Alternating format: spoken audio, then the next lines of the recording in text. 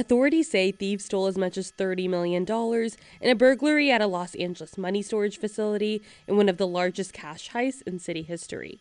A police official said Wednesday that the burglary occurred Sunday night at an unnamed facility in the Sylmar area of the San Fernando Valley. Media reports identified the facility as a location of Garda World, a global cash management and security company in Sylmar. Several TV crews were filming outside the facility on Thursday morning. The Canada-based company did not immediately respond to a request for comment from the Associated Press. Cash from businesses across the region is handled and stored there. The official says the burglars were able to breach the building and the safe where the money was stored. The Los Angeles Times says the break-in is among the largest cash burglaries in city history.